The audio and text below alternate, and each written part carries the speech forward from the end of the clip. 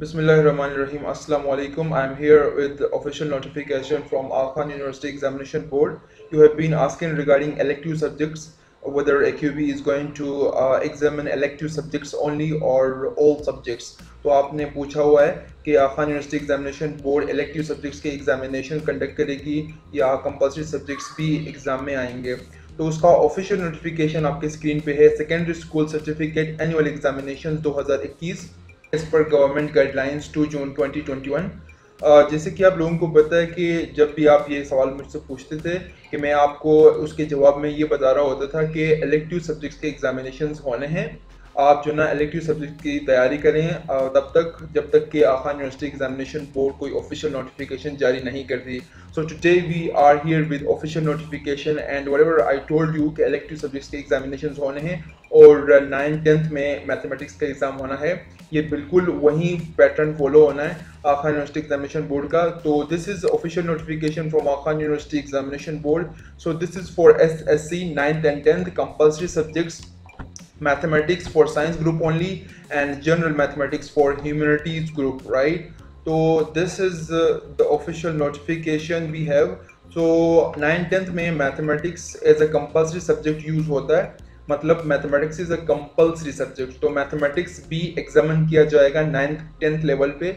और mathematics science group के लिए और जनरल मैथमेटिक्स ह्यूमैनिटीज ग्रुप के लिए elective subjects physics, chemistry, biology और कंप्यूटर साइंस है। और इलेक्टिव सब्जेक्ट्स अगर हम ह्यूमैनिटीज ग्रुप की बात करें तो we have got a lot of subjects here, you can see. उसके बाद आपको रैशनलाइज एग्जाम स्पेसिफिकेशन में भी आपको ये बात वहाँ पे उन्होंने वाज़ह तौर पे लिखा हुआ है कि कौन से इलेक्टिव सब्जेक्ट्स हैं, कौन से कंपल्सरी सब्जेक्ट्स हैं। बल्कि मैं आपको दिखाता हूँ यहाँ सही। तो इसमें आप देख सकते हैं here we have compulsory subjects का एक हेडिंग है, उसके बाद नीचे तमाम कंपल्सरी सब्जेक्ट्स दिए हुए हैं। ये जो ना ये एग्ज़ाम स्पेसिफिकेशन है जो कि रिड्यूस सिलेबस आप कह सकते हैं। तो इसमें देखें science elective subject, science group के इलेक्टिव सब्जेक्ट्स फिजिक्स है, इसमें MCQs 40 यानी ATP 10। आप ये भी पूछ रहे हैं कि भाई ATP भी कंडक्ट होगी कि नहीं होगी। This is not official but होगी। अनऑफिशियल सोर्स से मैं आपको बता रहा हूँ, this is something like ATP will be conducted but please wait for official notification from AQB। आपने ATP की भी तैयारी करनी है क्योंकि वो भी कंडक्ट होनी है। एंड देन इस तरह नीचे ये जो लिंक्स है I will put these in description box लो। और ये हायर सेकेंडरी हैं HSSC और इलेक्टिव सब्जेक्ट्स हमारे पास प्री इंजीनियरिंग के फिजिक्स, केमिस्ट्री एंड मैथमेटिक्स, बस इन 3 किताबों की आपने तैयारी करनी है, बस टॉप करो जी। प्री मेडिकल है फिजिक्स, केमिस्ट्री एंड बायोलॉजी, आपने इन तीनों सब्जेक्ट्स की तैयारी करनी है। यहाँ भी आप टॉप कर सकते हो, 90 से अबव, 85 से अबव तो स्कोर करना ही होगा सबको, राइट। सो इलेक्टिव सब्जेक्ट्स हैं science general group, any one combination from 1 to 5, ये साइंस ग्रुप जनरल ग्रुप के लिए है।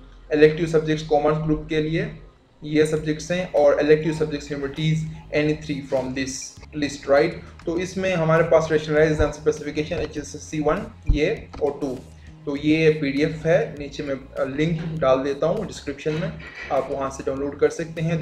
तो ये हुई बात कंफर्मेशन ये हुई इस वीडियो में कि हमें इलेक्टिव सब्जेक्ट्स की तैयारी करनी है 11th और 12th लेवल पे, और 9th और 10th लेवल पे इलेक्टिव सब्जेक्ट्स के साथ एक और सब्जेक्ट है मैथमेटिक्स, उसकी भी तैयारी करनी है। ये कंफर्म्ड हो गई through official notification from AQB। And second thing is time table कब शेयर होगा, एक्सपेक्टेड है मोस्ट प्रोबेबली मंडे और ट्यूसडे को टाइम टेबल शेयर कर सकते हैं। वाले हफ्ते में मंडे और ट्यूसडे टाइम टेबल शेयर करेंगे। एग्जामिनेशन से मुतल्लिक मज़ीद सवालात के लिए हमें ऑफिशियल नोटिफिकेशंस का हमें इंतज़ार रहेगा। तब तक के लिए इजाज़त दीजिएगा, अल्लाह हाफिज़।